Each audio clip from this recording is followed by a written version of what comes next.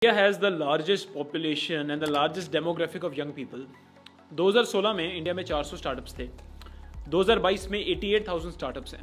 But do you know, 99% of startups fail in the first 3 years.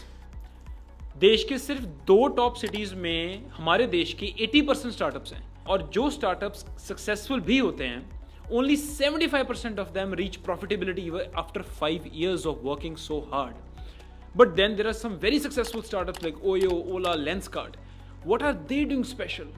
So if you're interested in that, this is Harkaran and I am coming up with a crash course on startup success.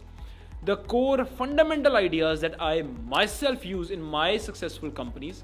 In the last 3 years, I have built 2 successful companies with massive profits. And if you are interested in 100x speed for your startup, for your own growth, sign up for this webinar. Entries closing super soon.